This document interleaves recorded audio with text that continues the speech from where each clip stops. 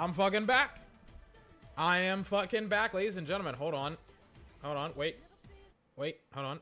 Wait. Just so you think that it's... Just so you don't think it's just a fucking black screen that we're going to look at today. Ladies and gentlemen, I'm back. 24. The best video game... 24's podcast. The best video gaming and sports podcast on the entire internet. Please unpause. Please unpause my music, for Christ's sake.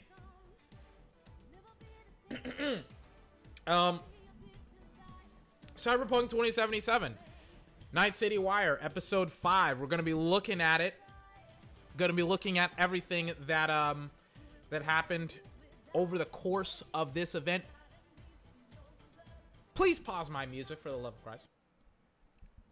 So, I already recorded this. And I recorded it for 2 hours. 2-hour-long podcast, ladies and gentlemen, that I will never get back. My computer ran out of memory. And it just didn't properly export or render. I don't know what, the file got corrupted, and it was a good podcast. I was happy with it. It was one of the best, and now I have to do it all over again. So yeah, this is gonna be fun for me. Hopefully, it's gonna be fun for you, ladies and gentlemen. Great podcast coming up for you, literally right now. Turn the music off. I already saw everything in excuse me, in this episode of Night City Wire. There was so much important stuff to talk about that I went super long.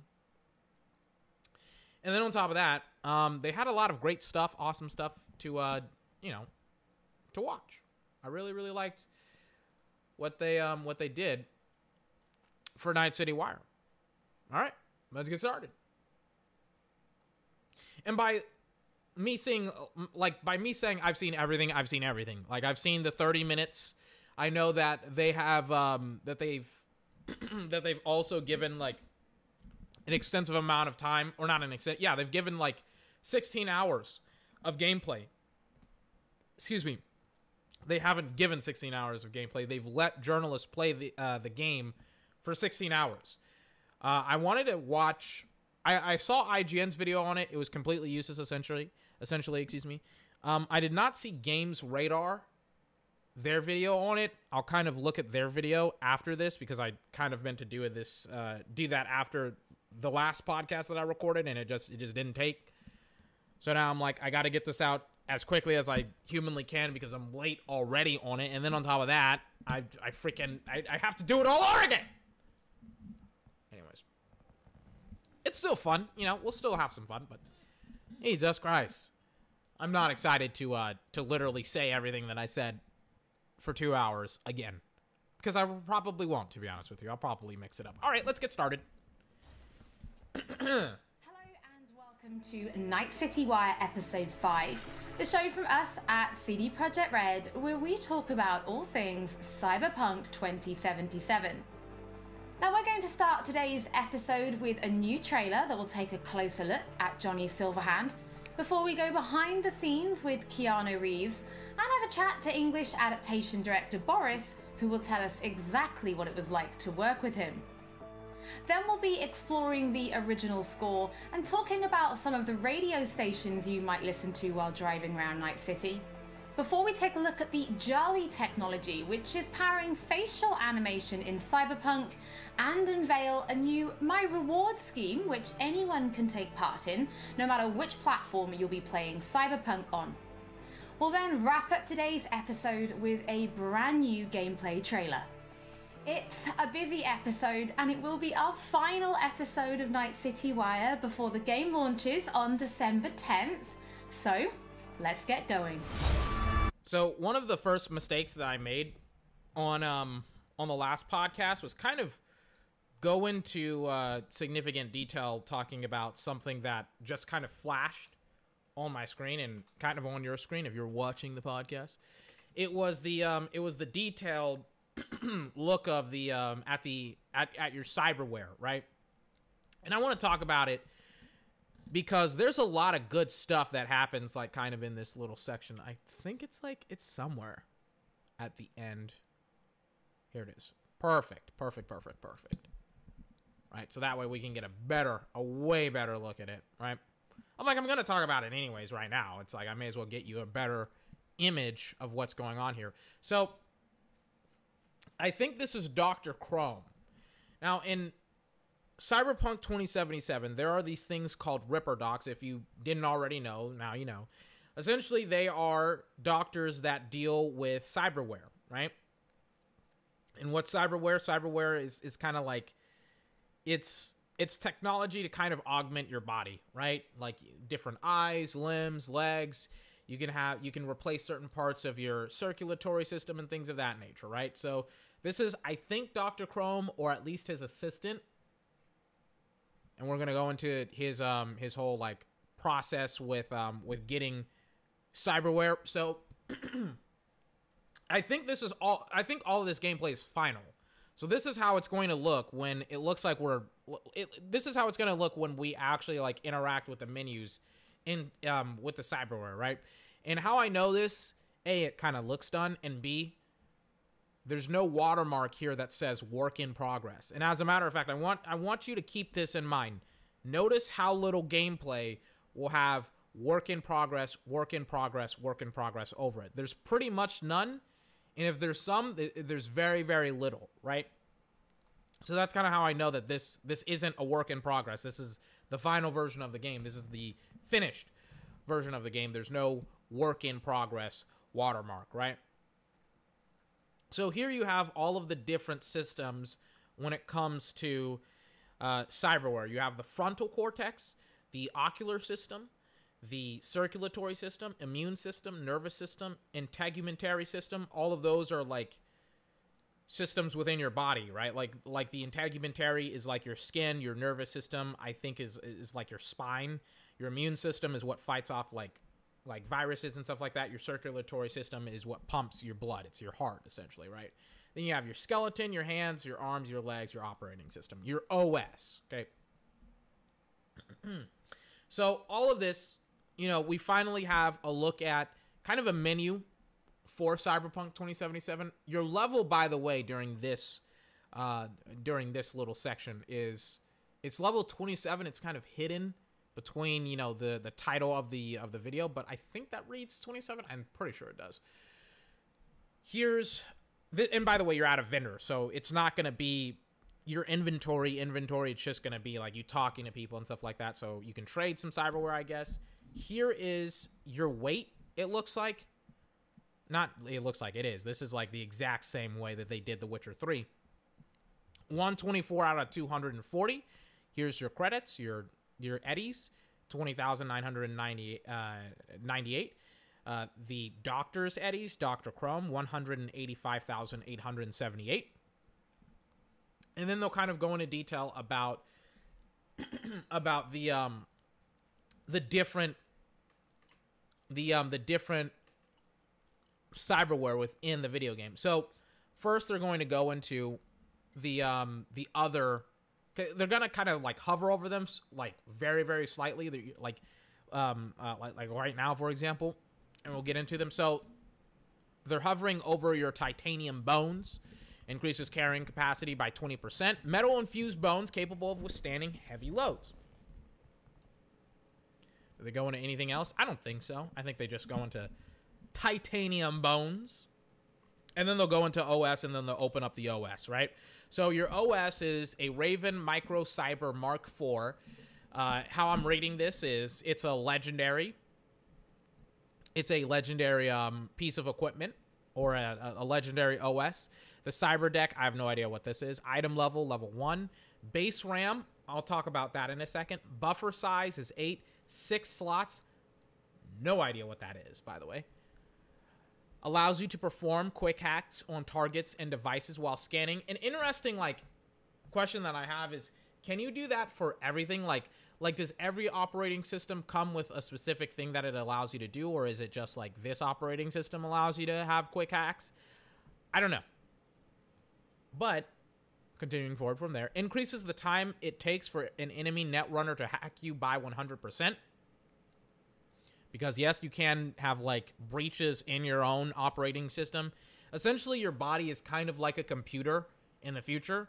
And so people can hack into that. But at the same token, you can hack into other people's cyberware as well. Increases quick hack spread distance by 60%. No idea what that means.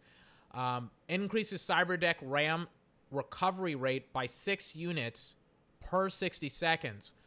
Oh, okay. I'll talk about that in a second. Device hacks. Some call these decks battleships when it comes to system security and fortified anti-theft protocols. It's a foolproof piece of machinery. This is the Raven Microcyber, Mark IV. This is a legendary OS, and it looks like you're a level 27 when you'll get it. Don't worry, I'll get into what that means in a second, but they kind of just show off the other the other pieces of equipment that you can have as well, the other OSs that you can have. I want you to keep this in mind, right? When it comes to the Raven Micro Cyber Deck and the 10 base RAM, I was like, what does that mean exactly? What does that mean? Well, let me show you. Where is it? Where's the hacking? Pretty sure it's a little bit. Yeah, is it after here? Yeah, here it is. So what it means by 10 base RAM, right? To perform quick hacks, you have to have, I guess, RAM, right?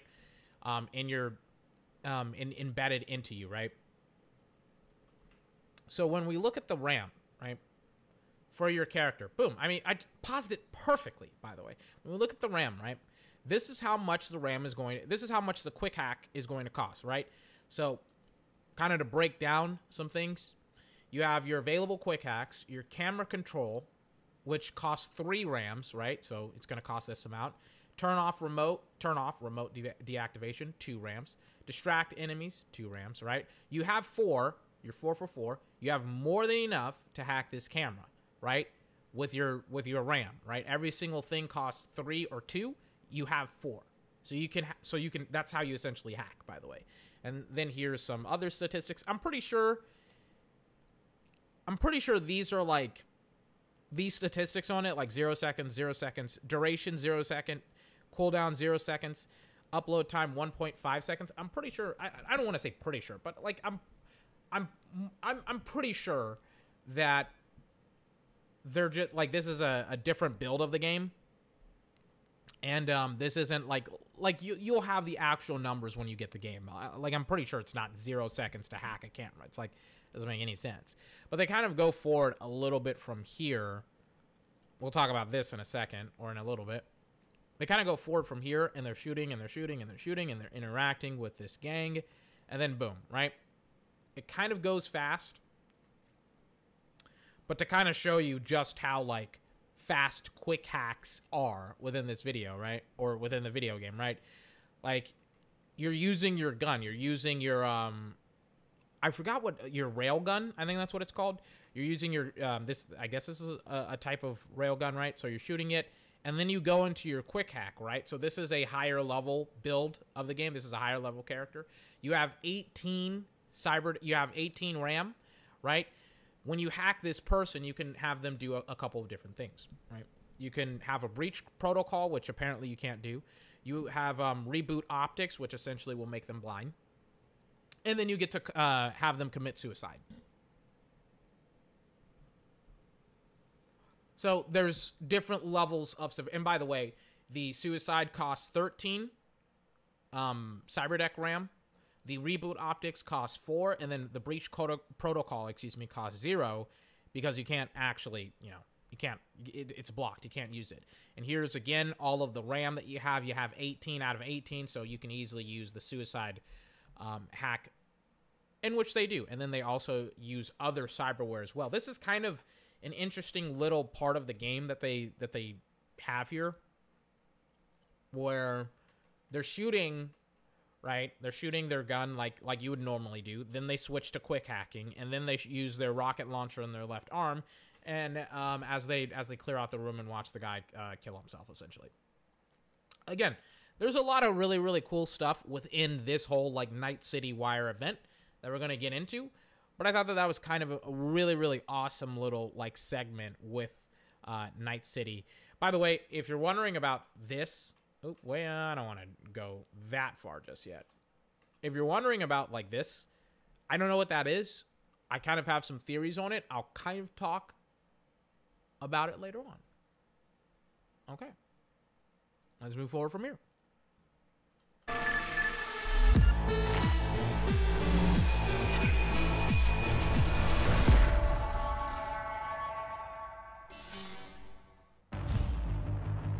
Where'd you even come from? How are we even talking? Gotta get out of here, understand? And I'll kill anyone who gets in my way. You weren't dreaming, V. Those were memories. You two are connected in a way I can't make head or tail of. Who? Me and who, Vic? Silverhand. Johnny Silverhand. Real talk of the town back in my day. He died, like, forever ago. You need to say there's an actual terrorist in my head. Right now. He burned down half the city just to prove he was right. And burned the other half just for fun. What do you want from me? Destroy Arasaka. I don't even know what that means. Do whatever it takes to stop him, defeat him, gut him. He already tried to take over your body. You know, just for a little while. Hear me, asshole? A bullet to the fucking brain. Get out! Just get the fuck out! Tell me how to get rid of it. You don't have much time left.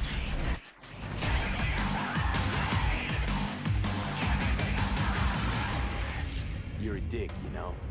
And you're a cunt. Maybe we'll fit together after all. All right. Pretty good jokes from Johnny. So, kind of going into the whole Johnny Silverhand kind of, trailer and stuff like that they have. One of the themes that I kind of noticed about this version of this episode of Night City Wire is that they're kind of going with this theme of switching between you and Johnny Silverhand, right? So there's some parts in this trailer where I guess you're playing as Johnny, or you have his perspective within the video game, right? So you kind of see his previous memories, his previous thoughts, his previous feelings, right? And I think this may be one of them. It kind of opens up with him kind of passed out on the ground, and he wakes up and there's like a cat, kind of looks like a gigantic rat to me, on the ground. And it looks like he's low-key faded, right? And then he gets up and then he takes drugs and things of that nature. But in this trailer, oh yeah, they're kind of going to cover this later on, but I was absolutely right about this, right? And this is the beauty of having hindsight, and having watched it and had a podcast about it for like 2 hours that I can't fucking recover. So I was wondering when I was watching it originally, this the Night City Wire event, I was wondering, I was like, is this a new apartment within, that you can buy, right? Because this unit right here, this isn't like a television. This is Braindance, right? This is, or maybe not even Braindance, really. This may be like a central console that you can use to jack into the net, right? Like if you've played the new Mega Man games where there's LAN and then there's Mega Man and he jacks into like the cyber world and stuff like that. Depending on who you are, you either love those games or you hate those games because of what they weren't. But this is essentially that unit where if you jack into the net, I think this is where you can do it, or this is a Braindance unit. I'm pretty sure it's one or the other. I think it's a Braindance unit. I think it is. It's like your own personal Braindance unit at home. Now, in the 2018 gameplay that was for 48 minutes long, if you go and if you look at that apartment, this console isn't here. This unit isn't here. And if you don't know what I'm talking about because you're an audio listener, it's essentially a cylindrical device hanging from a ceiling that's like projecting things across around it, right? So this thing, the Braindance Studio or the Net, I think it's a Braindance Studio. This thing right here, this will allow you to like review and recover certain things within Braindance that you want to. It's kind of like your own personal Braindance unit. And this is your new apartment that you'll buy. And like they'll show it to you later on. But yes, like it's kind of confirmed. It's without it actually being confirmed that you can buy property within the game. So just thought that I would mention that. Anyways, sorry if you can hear my microphone squeaking, by the way. So here's the kind of you changing perspectives with Johnny, right? In this video, where this is, I don't remember who she is, but she's super important to the story of Johnny Silverhand and even you, right? So the game is called Cyberpunk 2077, but the original tabletop game was called Cyberpunk 2020. And in that board game, Johnny Silverhand, he's a rocker boy who's kind of like a rocker boy. He's actually the original Cyberpunk, right? What a Cyberpunk is somebody who essentially is rebelling against the establishment, the mega corporations, the cyberware, like the corporization or the corporatization, or however you want to say it, of, you know, America and of Night City, because of a bunch of bad stuff that happens within this universe. I think the corporate wars, for example, are kind of the main cause of a lot of Johnny's issues. He was a veteran of I think the Third Corporate War, and if you don't know what those were, essentially wars were fought over interests, like economical interests, right, within the planet, right, like corporations like Militech and Arasaka, who we'll be talking about a lot, by the way, in this in this video. Those two corporations were fighting each other over essentially just like business, right? And Johnny was one of those veterans who fought, I think, for Militech. I think he did. And I think that's also how he got his silver hand, right? Now, in 2020, he kind of strikes a deal with Militech because they've captured this girl, I think this girl right here.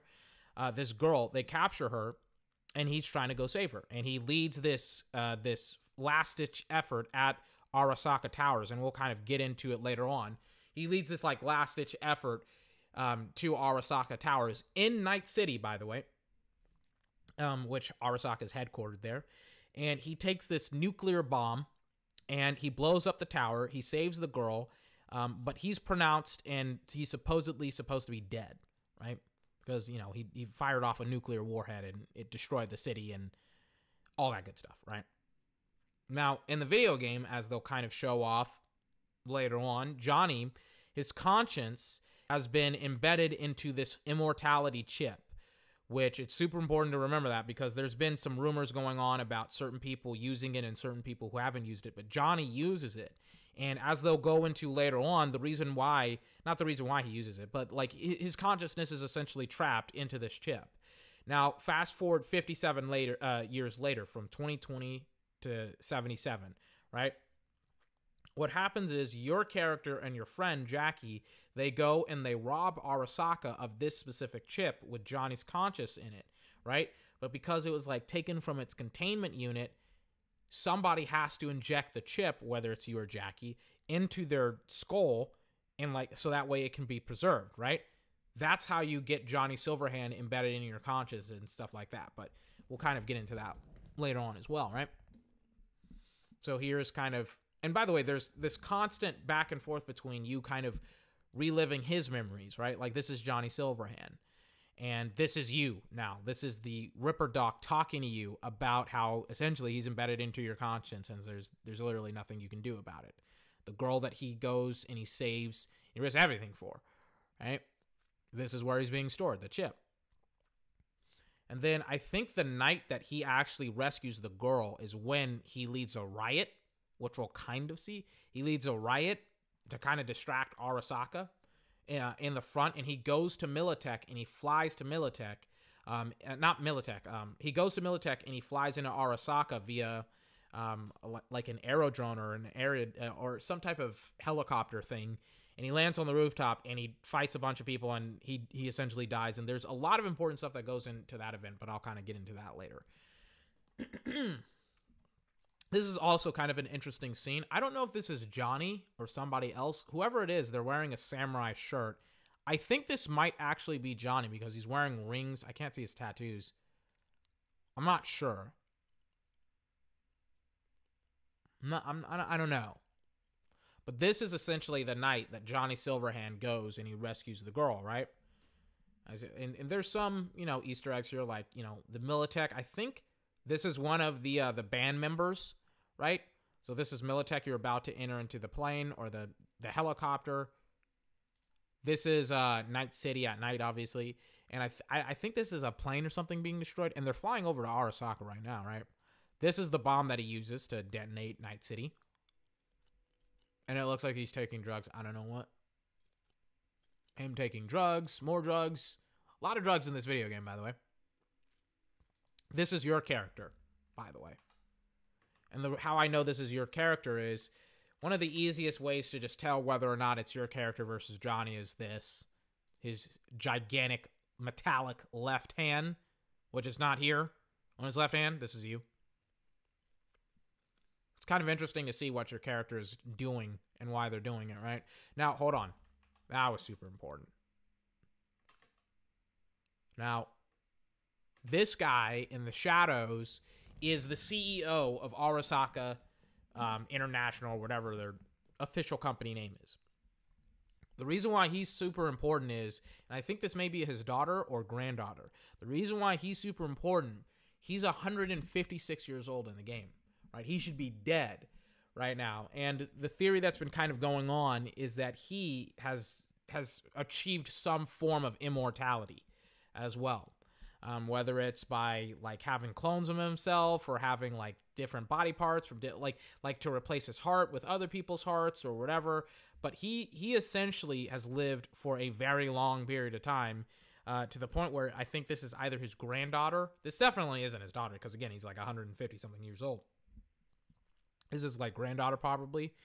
And what he's essentially done is he's stepped down from the leader of Arasaka, but he's also maintained firm control. He's kind of led the company from the shadows, right?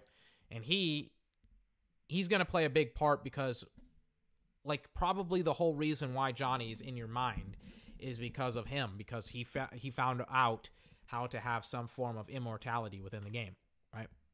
This is the night, by the way, that Johnny stages the riot and he goes to Night City. This scene right here where he's lighting a flare. If you can see that AKA, that's Arasaka. It's not short for Arasaka. It's just his left arm is blocking the rest, right? He's lighting a flare. It's at night. There's smoke. This is him landing on the roof, by the way. He's shooting, you know, the guards and things of that nature on top of the roof. And then there's just some other parts of the game. This is kind of, I think this is him and his band member. And it's really hard to tell because they kind of just like go through it super quick, by the way. And this is obviously the doctor kind of telling you, hey, maybe don't trust him. Like maybe don't trust him, right? This is interesting right there. Oh yeah, by the way, on top of flipping from the main character's perspective, the male perspective, and Johnny Silverhand's perspective, there's also the female version of the main protagonist as well. Her nails, the shoe, stuff like that.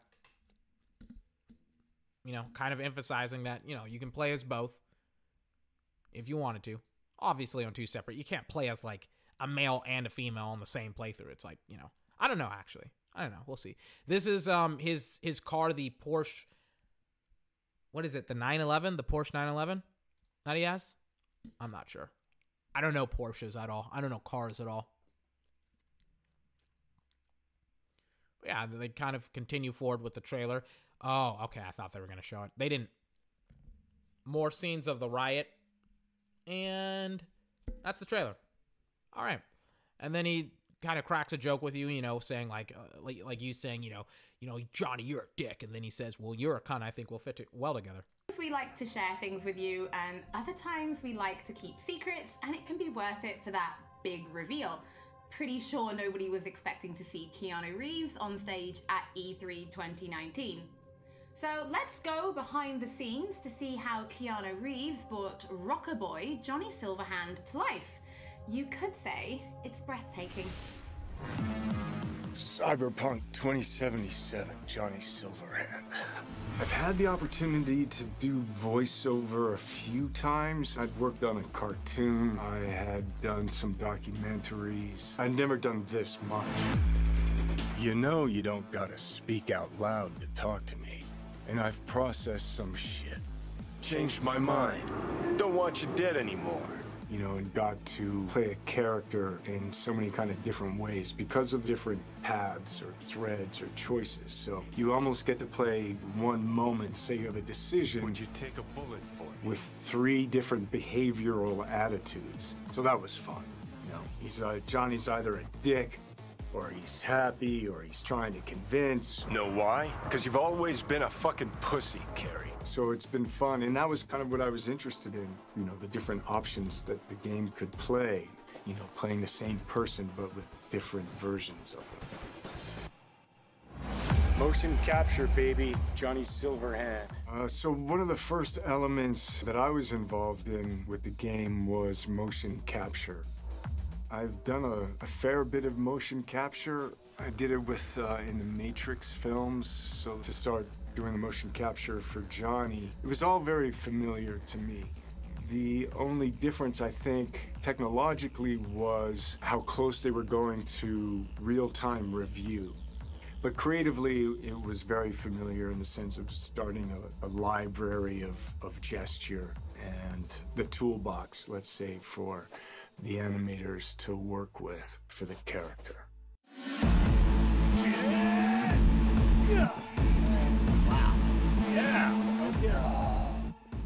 So you get to see Johnny as the rock star, you know, you hear about his military past, you know, and he's fighting for his survival. So he's kind of got all of these things leading into the moment of this guy. It's really a kind of an interpretation, because I think there's a Johnny Silverhand in all of us. He's got a lot of energy. He's got a good sense of humor, if not a little dark at times.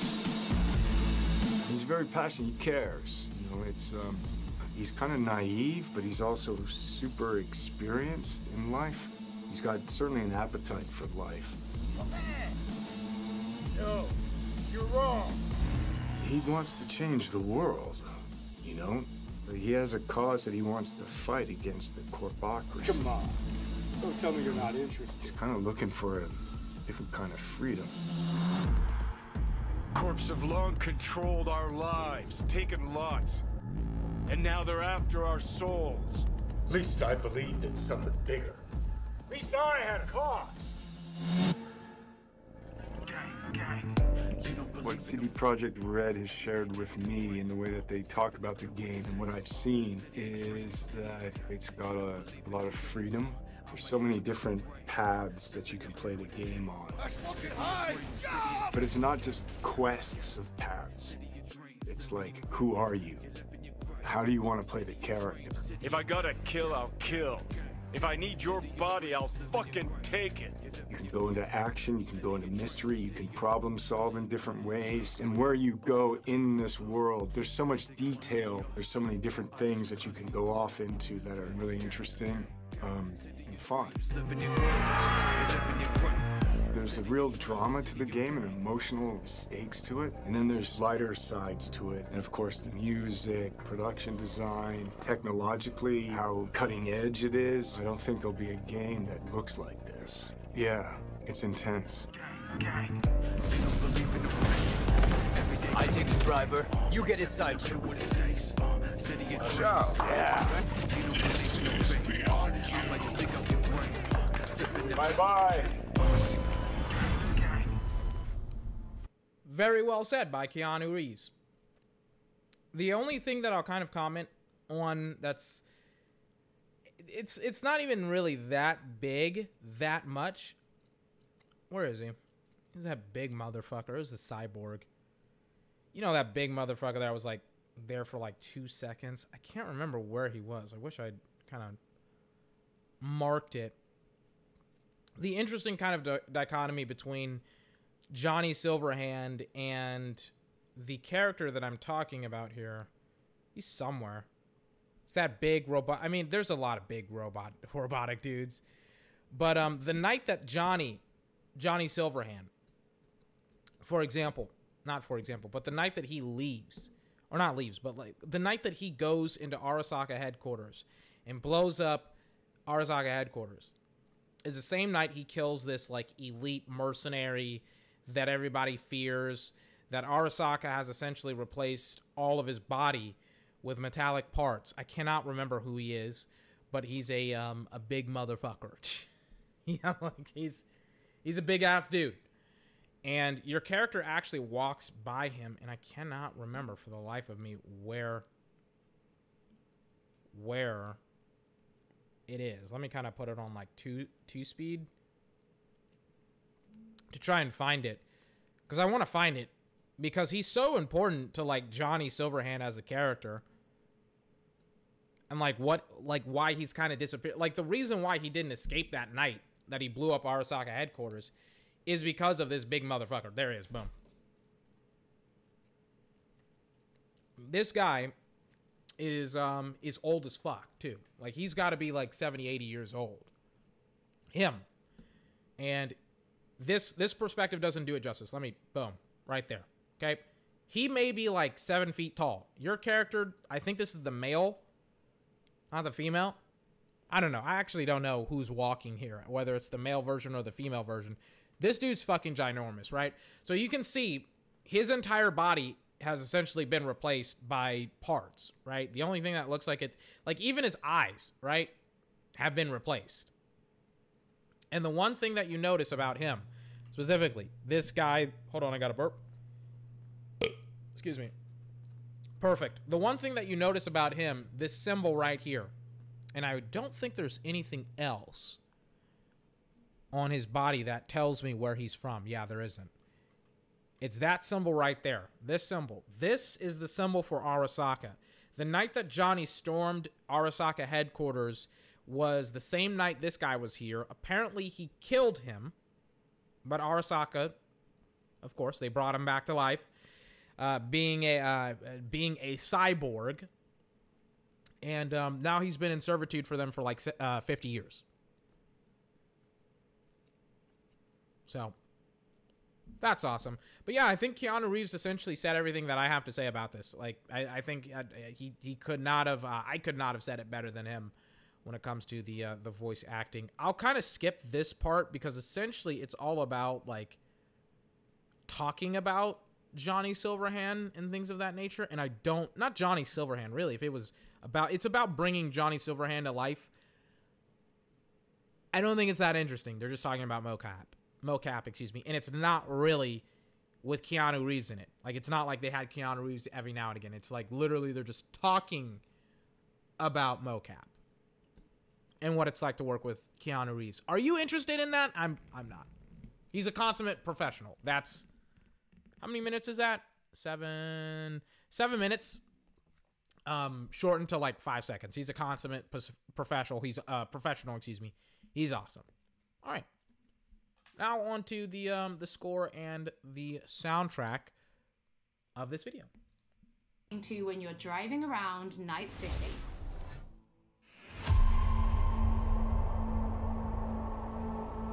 Score is the main vessel of emotions in both movies and video games, and Cyberpunk 2077 is no different.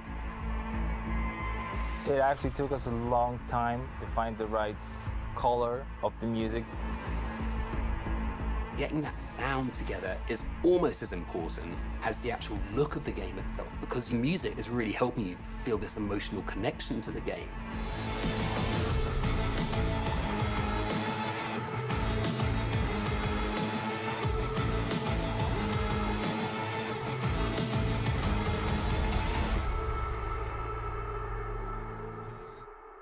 So one of the main ideas was to take the cyberpunk genre out of the 80s and give it a 90s flair. We took elements from rave, IDM, industrial, and make them fit our narrative purposes. We've decided that close to the 100% of our music would be purely electronic. That's why we tried to stick to analog synths as much as possible, so it's got a warmth to it.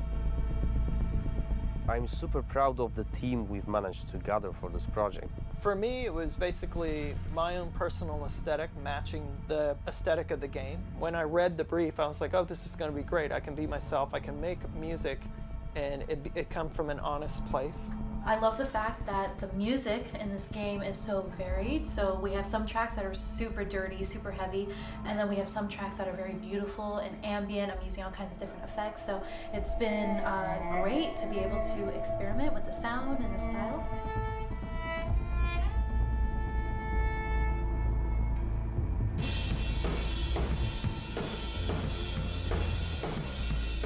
My first time actually doing any drum tracking for a video game. It's been really exciting. It's been a lot of fun.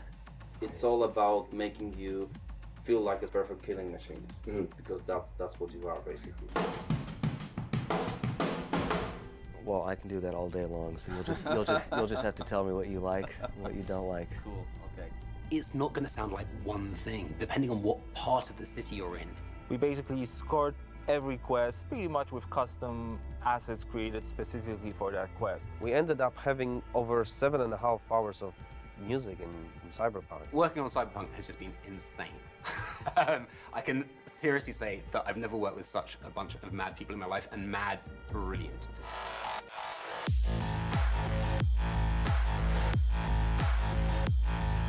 The gear that we use comes out of boutique shops, or they are vintage synthesizers like this Polyvox.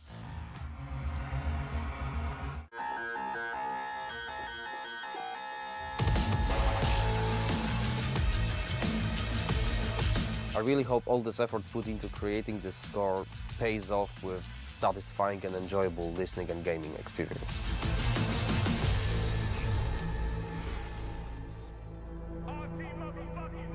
Hello, Night City. What's shaking, Night City? Good morning, Night City! Your man, Stan here. Ooh, I love this town. Love it like you might love a mother who popped you out on the steps of an orphanage once and now stops you to ask if you got a smoke for her. And now, a shout out to all the lowlifes over at the Atlantis. Ladies and gents, here's that all-time classic in Night City. I swallow all my drugs so the penis unplugged when the laws are... Soundtrack is one of the key elements we use to build believable world. We've invited artists from around the world, incredible talents, incredible musicians, to write and produce songs just for us for this project. The soundtrack for Cyberpunk is insane. So the soundtrack being all the songs that they've got going on, whether it's on the radio or on the background, all these just amazing bands. We've got over 150 custom genre-bending tracks, all waiting for you to discover them by yourselves. You know, the reason I wanted to be a part of Cyberpunk is, well, basically I know The Witcher is super sick, and then I actually got to play a preview of the game, which was fucking incredible. I've always wanted to do something connected to a video game, so I was pretty excited when this came in, and it was like an instant yes. I was kind of imagining what it would be like being a character in that game. The person that's a musician in this world and this time has grew up in that space. This isn't just some fun shit, there's also an intellectual and spiritual history to this world that's been constructed for you, you know? We want to provide you with the soundtrack to fucking shit up. Like, how could you not want to be a part of that?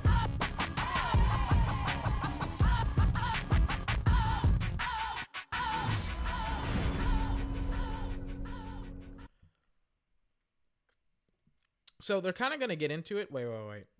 Yeah, they're kind of going to get into something else. But before I kind of continue, I kind of want to, I kind of like put this thought out there on the last podcast that I recorded. I was like, wouldn't it be cool, right? So the whole premise of the whole, like, of all of these artists and things of that nature, in Cyberpunk 2077. And these are like legitimate artists. These are like, musicians, these are rappers, these are singers, these are rock bands that are going to be in Cyberpunk. These are artists, right, that are going to be in Cyberpunk. And I think like the whole premise of the game is like, hey, we're going to drive around and you're going to listen to your music inside your car. But I was kind of thinking out loud, because I've seen scenes in certain pieces of gameplay where you drive around. And by the way, this is Johnny's Porsche right here. I just noticed that. You're like driving around and you get out of your car and the music is still going. Like the music, the songs and things of that nature are still going. So I kind of like, and they're going to kind of get into it in a little bit. I was kind of wondering like how exactly, maybe not how, but like if you could create your own playlists that you want to play in certain situations and in certain scenarios, and it would only take like a couple of button presses. I don't know.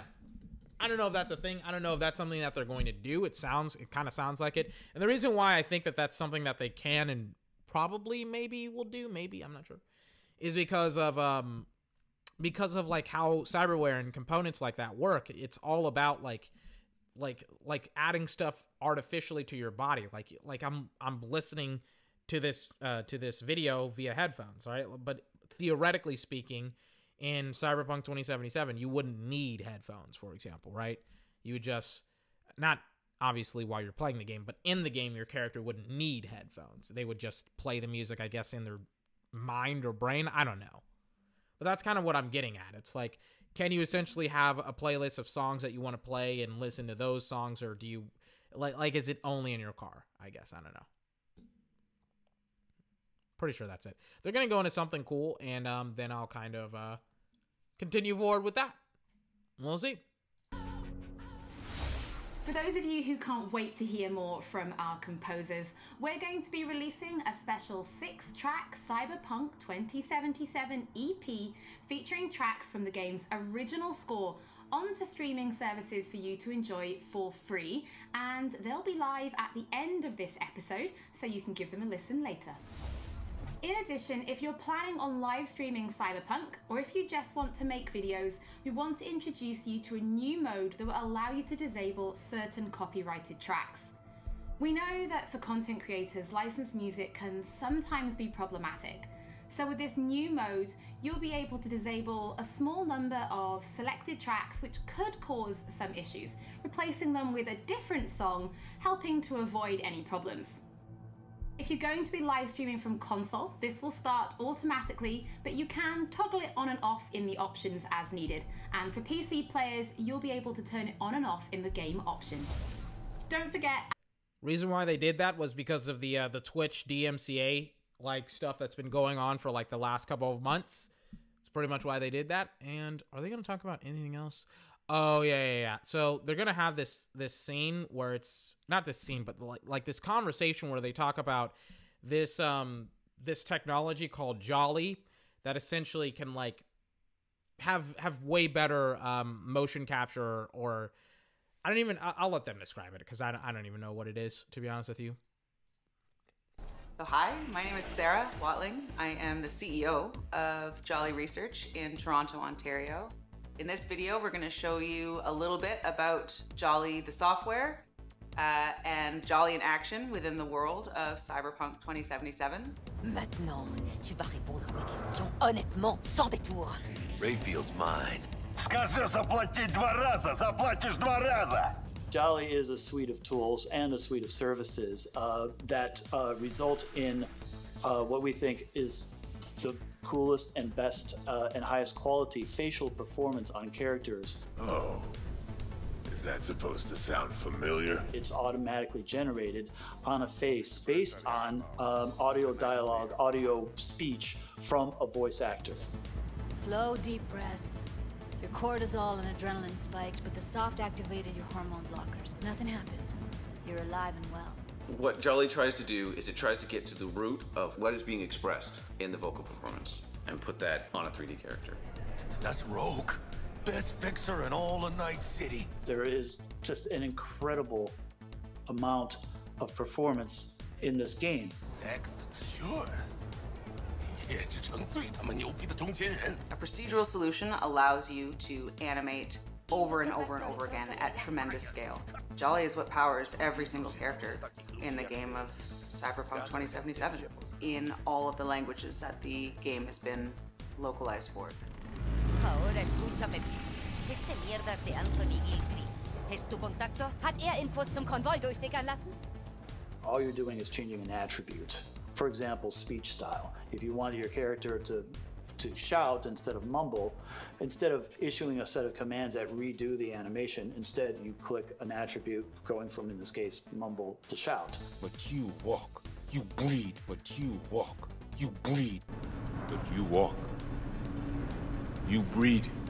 If the lip sync is right, you don't notice. If the faces match and match the performance, you don't notice because you're too busy paying attention to how awesome the game is, how much you care about these characters, what you're going to do. And that's what we want. That to me is, that's the sizzle. Don't you know you owe the sheriff a word when you pay his town a visit? To tell him what's brought you here. Maybe even over a cup of coffee. So that's Jolly. Do you now know what it is? Because I still don't. Now we're excited to reveal digital and in-game rewards for Cyberpunk 2077. It's our way of saying thank you for your support. Now, every copy of the game comes with digital downloadable goodies such as the art book, the original score, and a digital comic, all from the Cyberpunk universe. But there's more. Context, this is stuff that you get within the base game. So, like, everything that you see here, and I'm gonna have to pause it here. Everything that you see here is, like, base game stuff. So, you get the postcards, you get the map, you get the world compendium thing. It all comes essentially within the box. Like, this stuff will come, everything that you see here will come within the box, right? This stuff that over here, the Cyberpunk source book, the art booklet, the digital comic, the wallpapers, the original score, that will come in digital forms, which kind of sucks because I still have the soundtrack for The Witcher 3 on DVD or CD, excuse me. But I mean, that was like 5 years ago, and streaming services were literally not a thing 5 years ago. And a digital comic, all from the Cyberpunk universe. But there's more. You can also claim in-game items for Cyberpunk 2077. For example, you could be rocking the Wolf School jacket for simply connecting the game to your GOG account. I don't have a GOG account. GOG, I don't have one. I bought The Witcher 3. I put in 700 hours into The Witcher 3. I'm probably going to play a little bit of The Witcher 3 again before Cyberpunk comes out. As far as a GOG account, no, I do not have a GOG account. Kind of sucks because I put a fuck ton of time into The Witcher 3. And if you have other CD Projekt Red games, such as The Witcher or Gwent, you can get even more. And it works both ways. If you connect the game to your GOG account, you can also unlock special in-game items for Gwent, the Witcher card game, such as the samurai-inspired card and coin back, and the breathtaking title. Now, this new My Rewards program is for everybody. No matter which platform you're playing Cyberpunk on, you'll be able to get your digital goodies and in-game items. Now, this is just the beginning, and there'll be more items coming in the future, and we'll have more information on My Rewards soon. As always, don't forget that if you've missed anything or if you just want to watch again, we will be uploading everything to our channels soon. So before we take a look at that new gameplay trailer, we just want to reveal that a number of games media from all over the world have been playing Cyberpunk 2077. We'll get into Games Radar here in a couple of minutes. And you'll be able to read their latest impressions when this episode of Night City Wire finishes, so you can go and check them out. So now, let's wrap up this episode and take a look at that brand new gameplay trailer. A little bit before we get started with that, do I have anything else to say about the free game, the free stuff? Like that's such a CD pre-R thing to do, you know, to give out free stuff, you know, before the game even is released. And again, it's like most games, they don't even have like a free map or a free booklet or a free CD and stuff like that. So I'm pretty happy with like the free stuff that I'm getting in the base version of the game. It just kind of like, I hope that they don't do everything via the GOG account, you know, thing, because I don't have one. And I think it's like their version of like a retailer, of like a video game retailer. I buy everything physical, so I don't buy anything digital, so I don't have a GOG account, 1000%. But more likely than not, unfortunately, I'm probably gonna have to get one, literally, because they're probably gonna be like, well, if you want to use the online services that we provide, you're gonna have to have an account with us and things of that nature. And ugh. Hopefully they don't do that, but we'll see. We'll see. Anyway, like the free stuff that they give you is awesome. It's awesome. They got a lock on us. Engine's been hit. Get us out of here.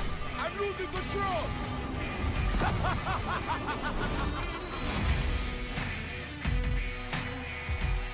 At CD Projekt Red, we dedicate ourselves to telling immersive stories. Yet with every new project, we set out to make our games bigger, more complex, deeply engaging. Come on, V. Let's get you home. Cyberpunk 2077 marries exploration of a vast open world with kinetic combat, story-changing player choices, and robust character development, all to bring you into our vision of the dark future. You ever feel like a city doesn't give you a choice? You either burn alive in it, or you never existed at all. The year is 2077. An economic crisis culminating in nuclear conflict has left America in pieces. With most of the continent degenerating into lawless war zones, people from all over have converged on the already overcrowded Night City, one of the world's last great megalopolises. A hub amassing the best in resources and know-how, and home to manufacturers of cutting-edge technologies, Night City continues to offer the promise of a civilized future. What? No, this isn't happening. Oh, but it is. But in the city's streets, a merciless struggle for power rages. Gangs, corporate agents, hustlers, religious cultists, politicians, and all manner of criminals strive to outplay one another. Ordinary people get caught in the crossfire. Looking for justice. In Night City, I seek revenge. Much more feasible here. In this world, consumed by never-ending conflict, sometimes only an outsider will get the job done. Elizabeth tells me you have answers for us. I'm all ears. And that's you, an urban mercenary, a cyber-enhanced gun for hire. You seem to understand each other. Take this, too. As a mercenary, you swear no allegiance. You've chosen the outlaw life and trust that your abilities will carry you up Night City's ruthless, underground social ladder. Heart of Night City. That's it right there. To thrive as a merc, you need the right combination of gear, skills, and reputation. Dex had a load to say about you. I hope he wasn't overselling. With the money you earn, you can turn yourself into a living weapon, buying guns and enhancements in the hundreds.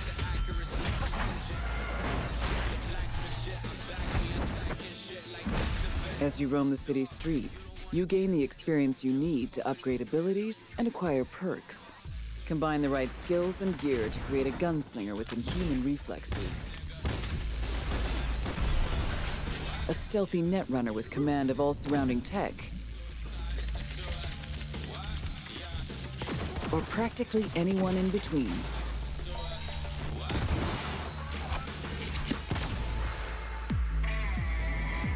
In Cyberpunk 2077, you steal a prototype biochip that can set you up for life. Being filthy rich. When its sealed container is ruptured, the only way to prevent the biochip from failing is to slot it into your head. It turns out it contains the digitized soul of Johnny Silverhand, a dead rocker boy with violence on his mind. You mean to say there's an actual terrorist in my head, right now? He's out for revenge. Aims to bring down the megacorp that made the chip. Do whatever it takes to stop him, defeat him, gut him. What is in your head can shift the balance of power in Night City. The high and mighty will do anything to lay their hands on it. Told you I'd end you someday. The choices you make will shape your story and determine how events unfold. V, you gotta take him down. That's why we're here. But not everything in Night City is a matter of life and death. Sometimes it's about style, choosing your look, your ride, your pastime, who's at your side. Choosing how you spend your dirty money.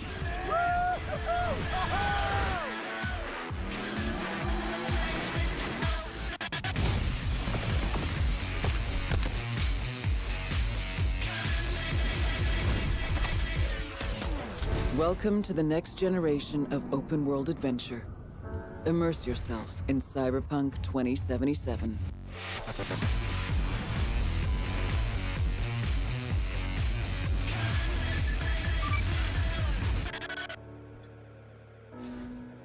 All right. So, kind of wrapping up the majority of what they kind of had to show off here. There was like a couple of scenes within this trailer that really like kind of took me by surprise. So it kind of opens up. This is Johnny. He's on his way to Arasaka Towers right now in this this little clip, or it's you. I can't really tell who, but it looks like it's Johnny. This looks like it's him.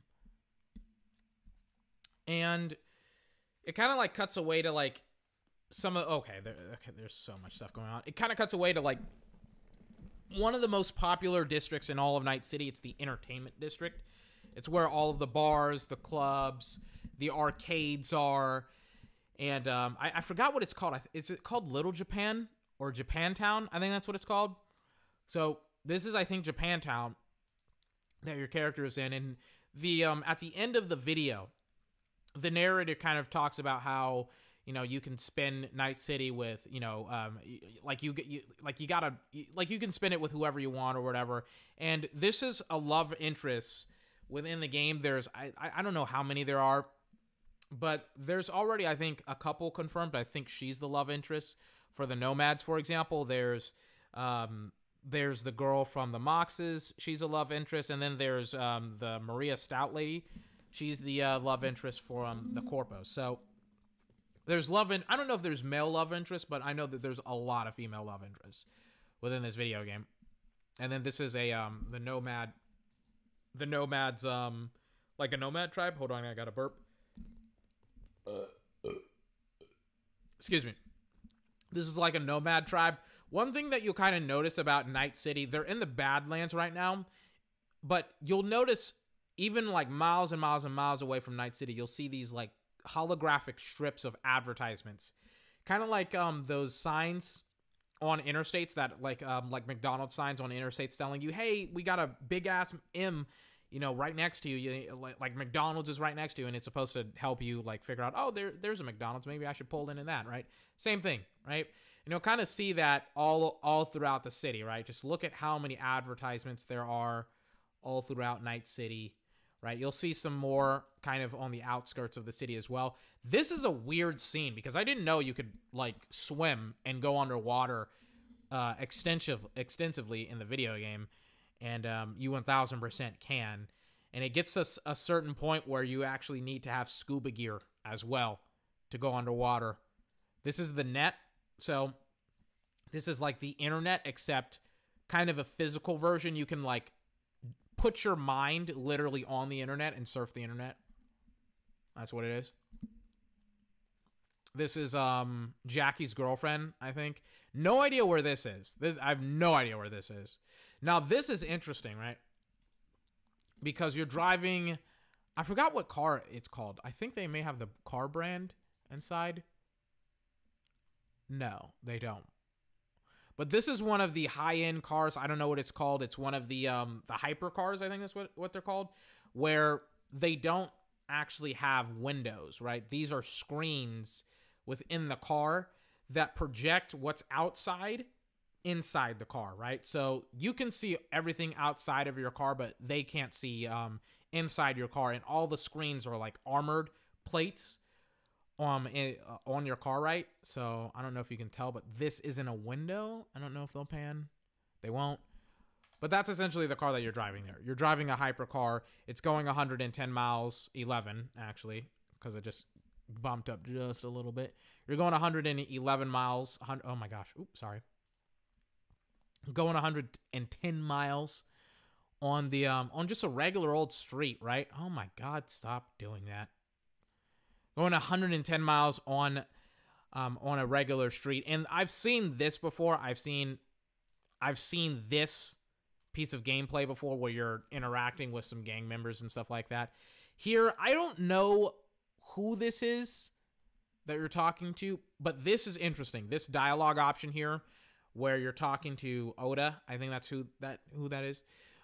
This dialogue option here is a dialogue option that's available to you if you were a corporate agent, if you were a corpo, right? If that's the life path that you picked, right? So I don't know if there would be more dialogue options for this specific, person, if you were a nomad or a street kid. This looks like to me a corpo based upon how he's dressed, how this guy is dressed, and what this car is. This is like a luxurious car. So I'm pretty sure he's a corpo, and you're talking to him as if you're a corpo yourself, because you are, of course. This is interesting because this is the character creation screen. About the character creation, it's essentially the same as it once was. There's been some differences to it. She is a little bit darker than how she was like a couple of years ago, and she has more red hair. The female base model, or I don't want to say base model. What's the word? What's it called? I don't know what it's called. But her like what's it called? Preset. Like the female preset is a little bit darker and she has red hair, but for the most part she looks literally exactly the same.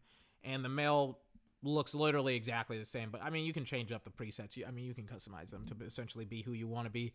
You can customize their teeth too, and the metallic lines that are within their faces, by the way, as well. And their teeth, you can customize them by making them, for example, metallic.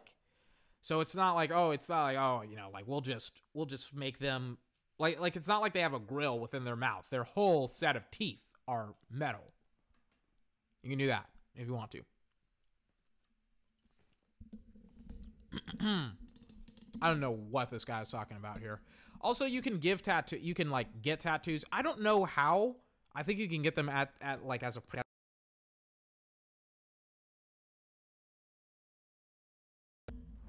Oops, sorry. My microphone, I accidentally unplugged my microphone. I don't know how you get tattoos. They're presets, I think. I think they're just presets. Not presets. I think, like, you can make your character have tattoos at the beginning of the game, but I heard that you can make them luminescent, like, meaning that they glow. I'm not sure how to do that at all. This is you and the guy that you were talking to earlier. He may be a nomad. He may be somebody else. But he's the guy that you were talking to earlier, and you are about to rob this guy and this car. And interestingly enough, right, about Night City. Night City is a free city, meaning that it's like Hong Kong, right?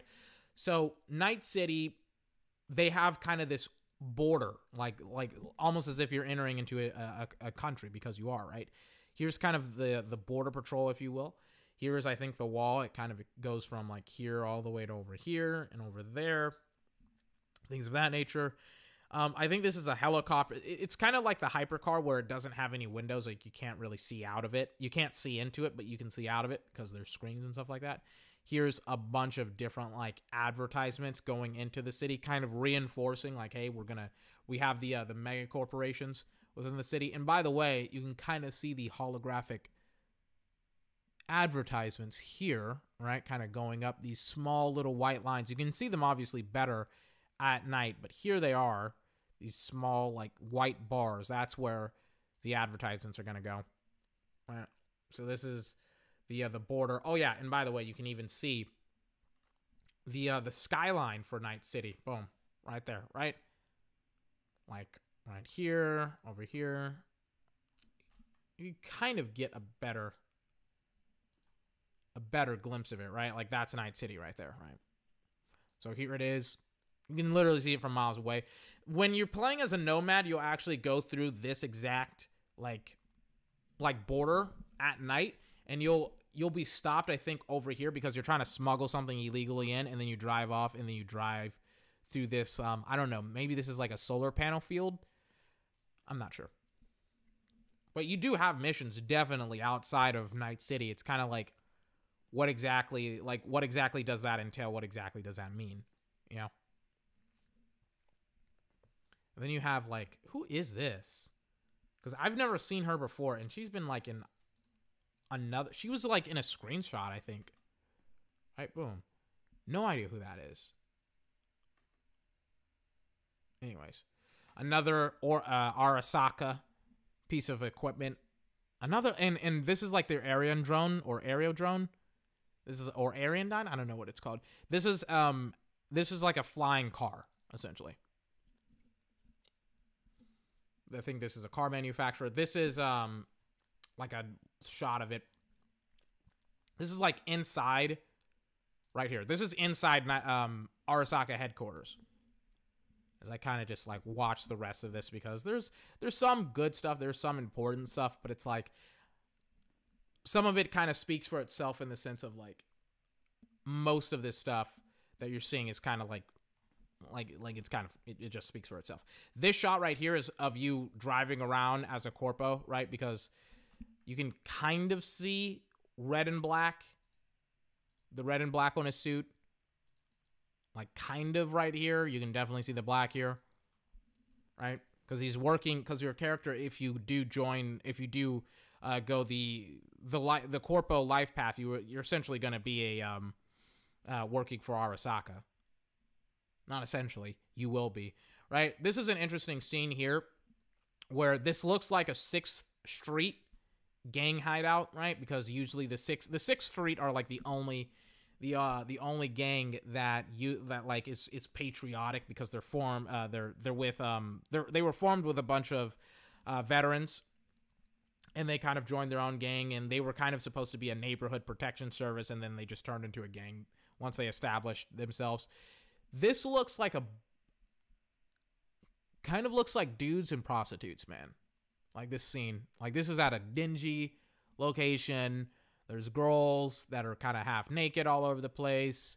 There's girls in like fishnets, and then there's guys in like suits and whatever. This kind of looks like they brought a whole bunch of, a bunch of girls.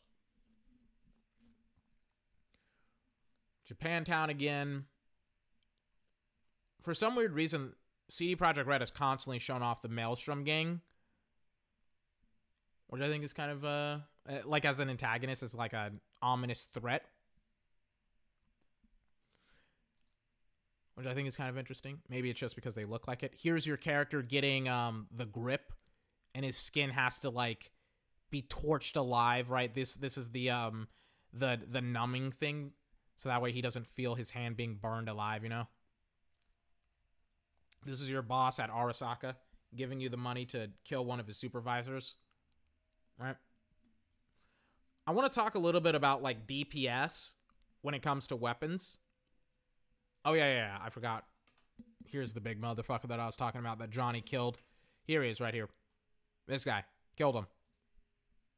And then 57 years later, he's still around and kicking. I want to talk about like DPS because I think like I was reading this article by IGN about DPS and things of that nature, and he was talking about how time to kill is like super slow in this game, and I like want to show you some things to kind of talk about time to kill and things of that nature as a first-person shooter as we kind of watch the rest of this. I don't really have that much to say unless I'm missing something here. Oh yeah, the abilities as I'm watching it here. So the wait, I gotta pause it when it says technical abilities.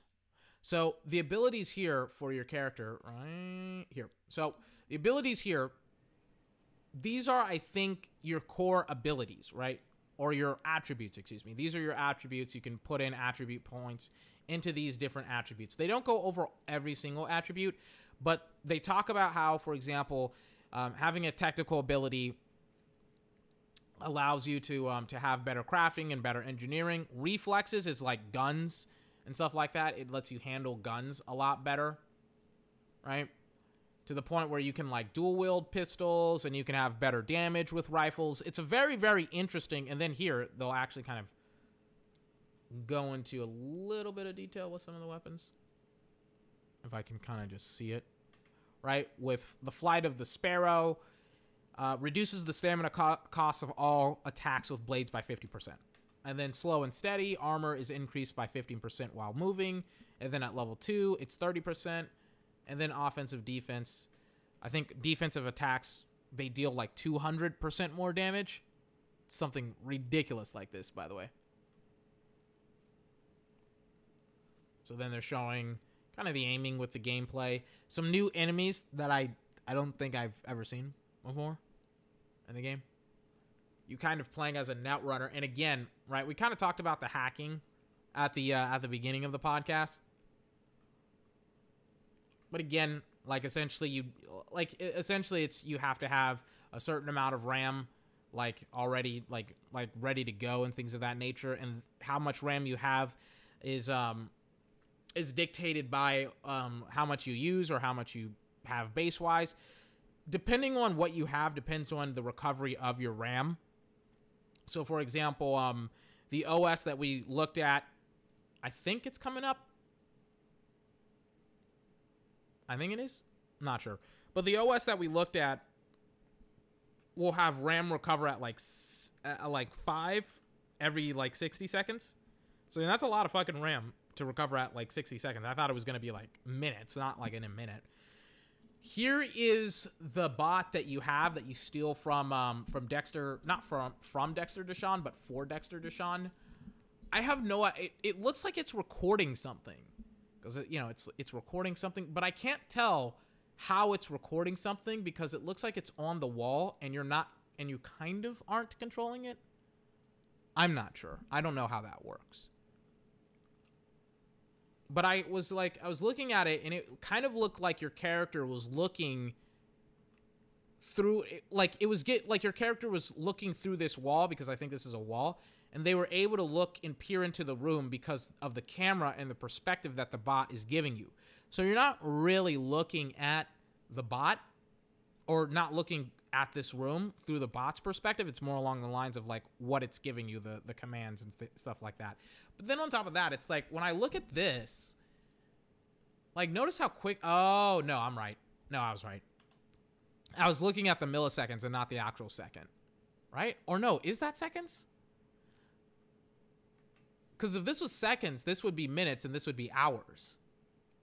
Oh no, yeah, that's right. I guess this is the time, right? Is that milliseconds? That doesn't seem right. Or is that, I don't know. I don't know. Maybe I don't know. Like, I don't want to overly analyze it because I don't know. But that's so weird. Wait for Flathead to finish. I think you are controlling the bot somehow. I just don't know how you're controlling it. I'm not sure. This is a little bit of the combat here. This is an interesting little segment where your character has quick hacks unlocked, because I think what's their level? Doesn't show. So they kind of kill, I think, one guy and they wound another, and they use the quick hacks, right? So this is them going into quick hacks. They select suicide. Boom, it's done. I don't know how long it's going to take or not. Let me see if there is a duration, or not a duration, but a release. How long does it take? I couldn't see it. It literally went so fast that I literally couldn't see how long it would take. Yeah. They just did it like super quickly. And they switch from using their guns, right? In this particular scene with their railgun. They switch from using the gun to using quick hacks to then using their cyberware as a wrist grenade launcher, right? And you kind of saw it there. And it happened very, very quickly, by the way. It didn't happen in like, oh, he has to like load up everything. It's like, no, it happened stupidly quickly. So this is them taking the chip that stores Johnny Silverhand's conscience, excuse me. This is them taking the chip, storing it within V's skull. And then that looks like your first encounter with Johnny Silverhand. And is that it? I think for the most part, that's it. They're going to show like a little bit like this scene right here. But this is kind of stuff that we've covered. This is Arasaka HQ. This looks like a board meeting with Arasaka. This is, again, Arasaka people. Again, like Arasaka is going to be a very important group and organization within Cyberpunk 2077. Now, this guy is the big motherfucker. This is 2020. This isn't 2077. This is 2020. This is when Johnny Silverhand will blow up Arasaka Towers, right? And how I know this is Johnny? Fuck. Wait. It goes kind of fast. Boom. The Silverhand, right? It's really, really easy. It's like, you know, how you tell who's who and and what's going on and where and things of that nature. It's just, does he have a Silverhand? Speaking of Silverhand, he's going to always be in the background of some of these events, right? When you get him. So here he is in the background when you're talking to, I have no idea who this is. And then here he is in the background again. And then like I found this kind of weird, but also kind of interesting at the same token. It's like, what, like you're kind of playing a VR game right now. And then it kind of shows you dancing, and then it's going to show your character's inventory. So this is the picture that I wanted. Because I remember I was reading this IGN article and how they were describing like how it's really hard to do damage in this game because the enemies, they feel like bullet sponges. Keep these numbers in mind. 317 damage per second, 329, 290. So essentially you're doing 300 damage per second, right? And it looks like your character is a level 27. Right, in this shot. And also, by the way, there's also some really, really cool stuff. Like here's your individual stats like armor, health, stamina, your backpack, cyberware, some more statistics. Your quick access, so maybe like a grenade, like a healing potion or something like that. Your cyber deck, which I think is where your RAM is stored. Your lower body clothing, your upper body clothing. I'm pretty sure these are, I don't know if these are cosmetic or armor. I'm not sure. But this is special. I don't know what this is. Maybe a suit for net running. I'm not sure. And these are like a hat and a gas mask. It looks like, I'm not sure. And then they're kind of just going through your inventory. Kind of something else that I want to attract your attention to. This is pretty much the first look at the inventory system of Cyberpunk 2077. Again, this is very similar to The Witcher 3, where you have 195 weight that's on you right now, and then you have 240 that you can have on you total. And again, there's no watermark that says this is a work in progress. I think this is the final version of the game that we're going to get, right? So then it sees you, you're driving around. This is Julie, right? And I think the game kind of talks about like how you need a partner or how you can have a partner within this video game. And again, there's like 3, I think maybe 4 confirmed. And I think Julie is one of the 3 or 4 that's confirmed, by the way.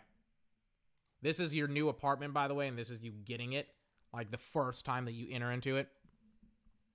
Hold on. This is like this is the first time you enter into it. How I know it's like, it's not furnished. There's boxes everywhere. It looks like a new old apartment, you know? And then I think you're going to go into, a car garage, and you can buy all of this stuff. I think this is the Akira bike, and this is a car that I don't know if Jackie's going to buy it or not, but he's like kicking it around like you can buy it, I'm not sure. And this is the Quadra here. I've been playing GTA 5 for the last month or so. Like I don't know how to describe it. I feel like this game is very like, I mean, obviously it's similar to GTA 5, but there's some stuff about that game that I absolutely love when it comes to the driving. And whenever I watch like Cyberpunk 2077 and the driving, I love how it looks. I don't know how it plays and how it feels, but like one of the things that I've noticed in GTA 5, it's fucking impossible to drift in that game. Like you cannot drift in that game. And there's times where like for example here where your car is drifting. Like that's drifting. Like you can't do that in GTA 5. You have to like slow down to a crawl to fucking drift in that game. And it's in GTA 5, like it was created 7 years ago, so it's maybe not necessarily the most fair thing to compare it to a game that's been created, this year, but still it's like there's certain things that I feel like you can be able to do when it comes to the cars and the control of the cars in this game over in GTA 5. All right. And that's kind of the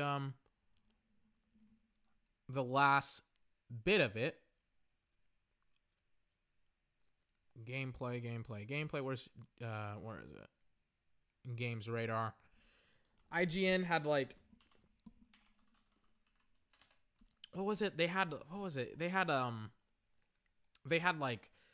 did the 16-hour preview. Games Radar did the 16-hour preview. We'll listen to the Games Radar clip. Let me show you something. So, IGN, they kind of talked about how, and Games Radar may talk about it as well, but IGN kind of talked about how the time to kill was stupidly long, and I already kind of am on this section of the game that I kind of wanted to show off, because I'd already done this in the last podcast. Here it is. So, they talked about time to kill, right? So your weapons, the weapons that we got to look at were level 27. So in this particular, on this particular mission, right, your character probably is a level 27, right? We can kind of infer that based upon how much damage they're doing, right? So in this interaction where your character is going through a hallway and they're looking at a, you know, at an enemy downstairs, right? Notice how much damage they're doing. And keep in mind, they're not even really, this is a rifle. This is an assault rifle. They're not even really unloading with the assault rifle. And they, yes, they're missing some shots here and there, but like they could have, like it takes like 3 seconds if you time it from like 5:28 to like 5:31. I think that's when he starts to fire, 5:28. He kills him at like 5:31, right? And then this whole sequence where it's in the hallway and he's killing and he's weaving in and out of cover and he's not pushing and he's not really playing that aggro. He throws a grenade. Like this whole sequence takes like 10 to 15 seconds. And I think the enemies are your level. I can't tell. There's no like UI or whatever. Also, by the way, how I know that this is like 1000% a, like the final version of the game is that you get an achievement as you're playing the game. But it's done. But more importantly than that, I don't have really that big of a problem with the DPS in the game based upon like what I've actually seen. Another way to kind of like work around the DPS here, and this is like the only 2 sections of combat that I've seen in this gameplay demo that they showed off on, I think on Tuesday, is this scene. Now I want to say this: the guy playing or the girl, guy or gal that's playing this game is either super nervous because they know that this is going to have to be put out to like millions of people, and or they're not very good at it, which is okay. But you're going to see them like miss shots here. And I don't think that, like, that's not the game at all. That wasn't the game. Like, they ADS'd and they ADS and they dragged all the way down. Like, boom. Like, that, I don't know what they were doing. I think, like, I don't know what they were doing at all. But they, like, ADS'd. They, like, boom, with the shotgun. And then they ADS'd here. And I don't, they just, it fucking happens sometimes. Sometimes you just miss your shots horribly. And it fucking sucks.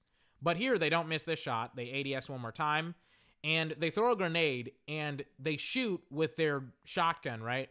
And the shells ignite the grenade or combust the grenade. I don't know what the term is, but it makes the grenade explode, and all 3 people are around them. And this sequence, I think, takes like 10 or 12 seconds or something like that. Like, the time to kill is not very long. Maybe it's different difficulty. Maybe it's players. I'm not sure. Games. Radar. Once we listen to the game's radar clip, gonna peace out. All right, here we go. Not gonna hold you for too much longer. Yeah, I was able to like cut 30 minutes from my podcast. We'll see. From the other one. Like, okay. As I continue to watch. All right, here we go. Let's listen to what they have to say. Once we're done with this, we'll kind of just peace out.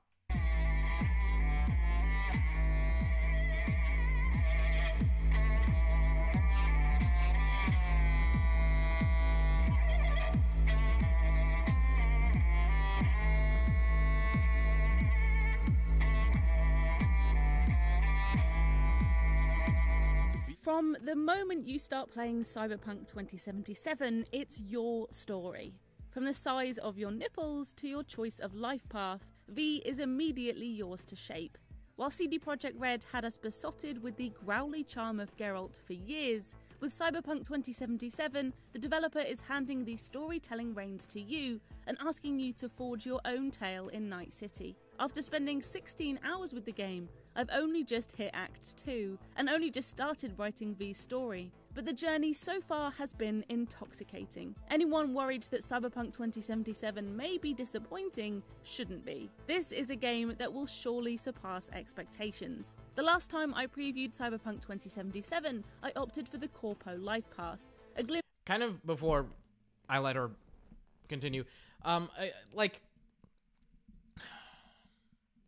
feel a quick little tidbit. I feel like games media like, to kind of give parody, they try and be contrarian, right? So they try and find, like, fault within everything. So, for example, with the IGN interview or the IGN, like, playthrough or whatever, like, he was kind of talking about time to kill, and I was like, I don't believe that, because I've seen gameplay. I just showed you gameplay of, like, the time to kill being significantly less than what was kind of being as advertised.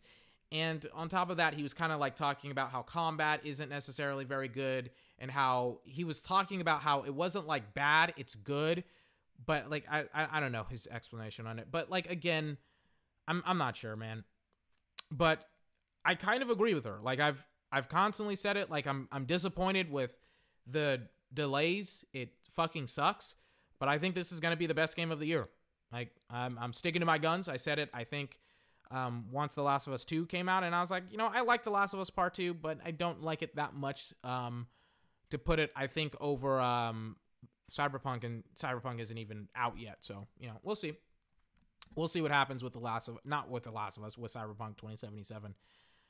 But I haven't really seen a whole lot of things that are significant enough for me to be like, oh yeah, this game isn't going to live up to the expectation of it's going to be like the best game of the year. And that's not because it's CD Projekt Red or it's Cyberpunk or whatever. It's because I've actually seen hours of gameplay, both legitimate and leaked, for this video game that I'm like, oh yeah, it's fine. It's fine. It's great. It's awesome.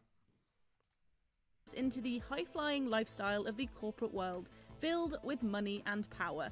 But this time around, I opted for Street Kid. Like the game says, if you want to get to know the streets of Night City, you've got to live them. Fixers, gang leaders, and pushers are your neighbours, and you're known around town by name. You're a local in Night City, and the choices and opportunities available to you in the game will reflect that, as they do with each of the 3 life path choices. But this initial decision is just the beginning. From here, V's life will play out according to the decisions you make, the conversations you have, and the consequences you set in motion. Even after almost 2 full days with Cyberpunk, it's been difficult to grasp just how far the web spreads from a single conversation between one answer and another. It doesn't help that there's often a subtlety in the difference between the answers you can give. Some, of course, are much more definitive, clearly leading you down very different paths according to where you place your allegiances, but others are much less clear-cut. An optional objective in a mission may involve setting up an alternative meeting, or simply involve calling another character to check in. But all of these have the potential to send objectives spinning in a wildly different direction, or uncover a hidden subplot that could influence your future choices. Literally, that's exactly what happens constantly within The Witcher 3.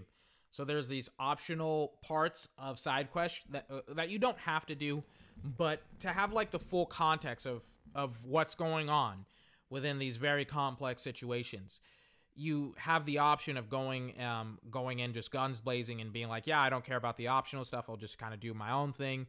But then if you do the optional side of things, sometimes it can make quests better for you. Like, sometimes you have information where it's like it helps you, sometimes it hurts you, and it's like, oh wow, I kind of wish that I didn't ever have to figure that shit out, you know. But either way, like, that's pretty prevalent in The Witcher 3, and it's obviously prevalent in Cyberpunk 2077. And it's here, deep in the grey between, that the real intrigue into Cyberpunk's breathtaking narrative gets into your psyche, like the biochips that fuel the cybernetically enhanced individuals. I'm being deliberately vague here, because from the outset, even hinting about Cyberpunk's storyline would be wading waist deep into Spoiler Town. Even the opening 6 or so hours of this game, pre-credit roll I might add, deliver the kind of story beats you'd expect much further into the narrative. CD Projekt Red isn't afraid to surprise you, to deal out actions and consequences like an expertly concealed poker player, not a tell in sight.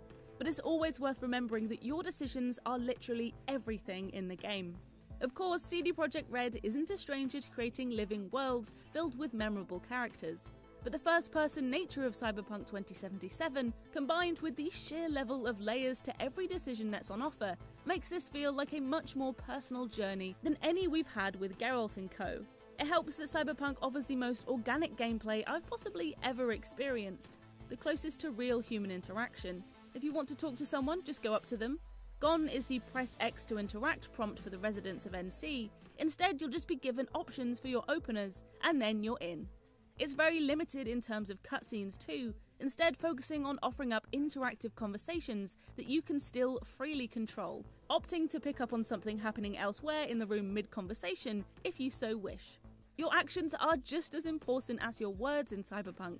After the opening missions of the game, which vary according to the life path you choose, Night City folds out before you like an over-enthusiastic pop-up book, aglow with billboards and noisy with the urban chaos of this problem-filled city.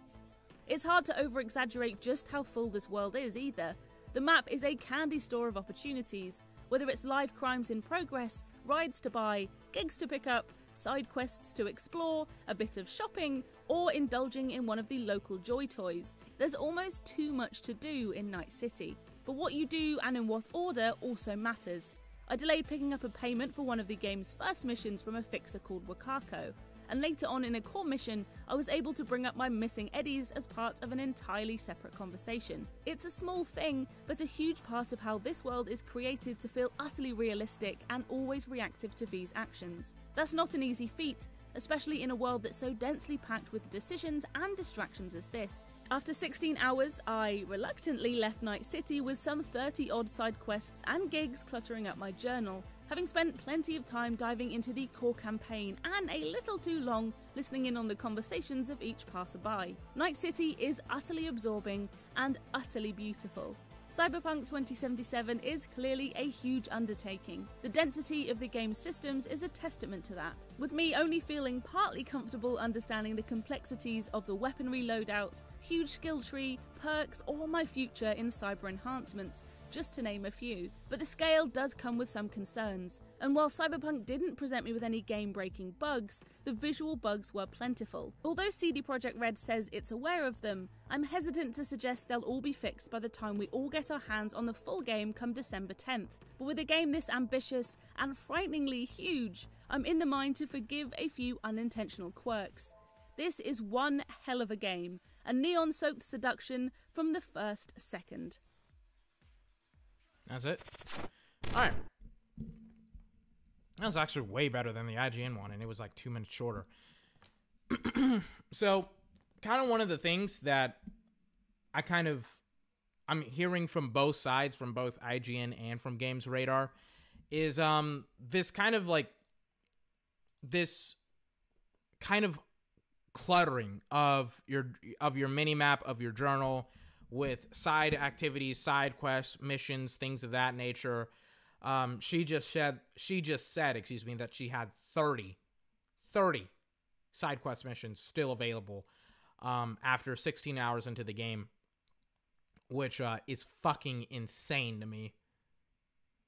And side quest missions aren't necessarily like, hey, like we have this very, very complex and convoluted side quest mission. It's specifically like bounty hunting missions, jobs that you can do for the NCPD. Like it's a lot of different stuff as far as I understand it. But listen, man, day one, week one, I'm getting the game. Hopefully I can get a PS5 by then, but I'm getting the game. I'm gonna get the game.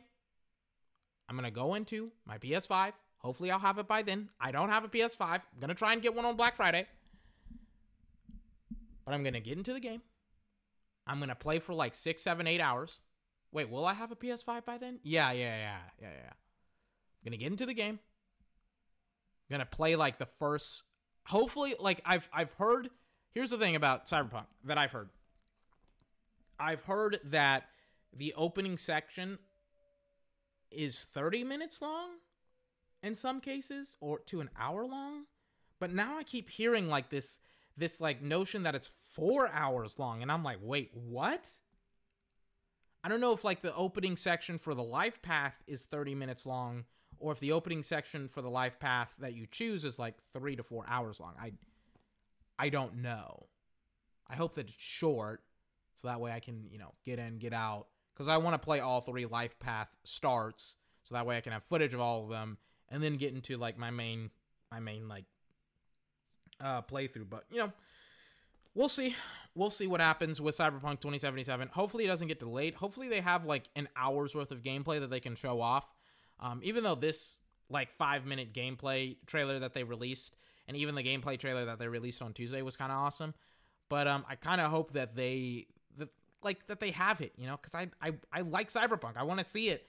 I want to see the gameplay, you know, for it. And, you know, we'll see. Ladies and gentlemen, that was 24's podcast, the best video gaming and sports podcast on the entire internet.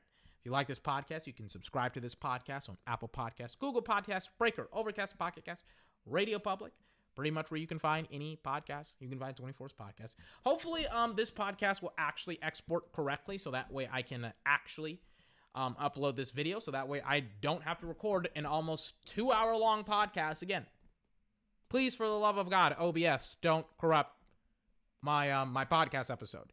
But hopefully you enjoyed it, ladies and gentlemen. I'll be back Monday to like give you some analysis of the gameplay on top of the analysis that we had today. But hopefully I'll see you on Monday. Until then, I hope you have fantastic. Oh yeah, by the way, subscribe to the, you know, to the podcast, to the YouTube channel, to all that good stuff.